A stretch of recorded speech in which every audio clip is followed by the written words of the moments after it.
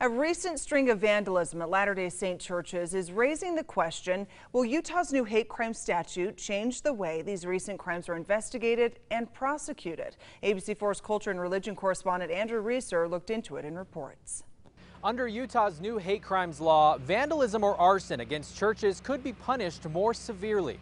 In the last 7 months, there have been a number of arson and vandalism acts against Latter-day Saint meeting houses. These kind of cases victimize not just one person, but a whole community. And Jeff Hall, chief deputy with the Salt Lake County District Attorney's Office, says offenders, if caught, could face stiffer penalties under Utah's new hate crime statute. We would determine whether or not we could prove beyond a reasonable doubt that not only did the property damage occur or the underlying crime occur, but the reason for the crime, and that the crime was committed because of one of these personal attributes. That is, if the vandalism or arson or other crime occurred because of a person or group's race, religion, ethnicity, or sexual orientation. It takes the offenses up a level from... Hall couldn't comment on recent cases like yesterday's vandalism of a Latter-day Saint meeting house in Harriman and swastikas, racial slurs, and other threatening graffiti found on Harriman High School. Seriously, something that we will aggressively investigate and prosecute,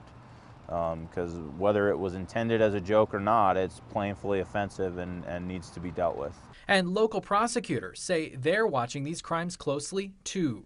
The crime becomes more severe. The punishment could be greater. In Salt Lake City, Andrew Reeser, ABC4 News. And Utah's hard-fought expansion of hate crimes punishments went into effect in May.